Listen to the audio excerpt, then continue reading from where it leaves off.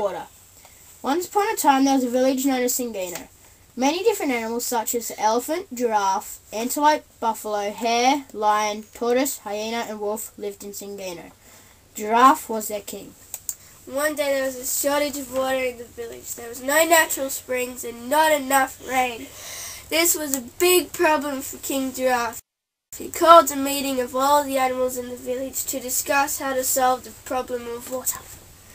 They all agreed to dig a well which they believed would provide enough water for all.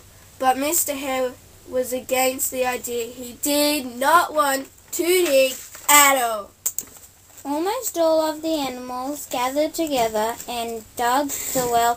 Mr. Hare did not help. Instead, he laughed at the animals as they were digging.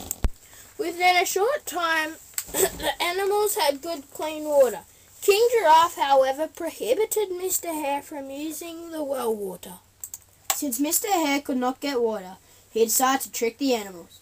He went to Elephant, who was on duty to guard the well, and said, "I have some honey which is very sweet. Would you like to taste it?" Then Elephant tried some, and liking it very much, he asked for more. Mr. Hare said, "I will give you more honey, but first I have to tie your hands and legs together. You will enjoy it more this way." Mr. Hare then tied up the elephant, jumped into the well. He drank some water, swam, and then ran away, laughing and laughing. King Giraffe was very angry to hear that Mr. Hare had tricked the elephant. The next day, King Giraffe made the antelope the well guard, but Mr. Hare tricked him too. The king tried each of the animals in the village, and the hare tricked each and every one of them. The king was furious. Finally, it was Tortoise's duty to guard the well. He sat inside the water waiting for Mr. Hare to come. The hare eventually came and proudly jumped into the well, thinking that there was no guard at all.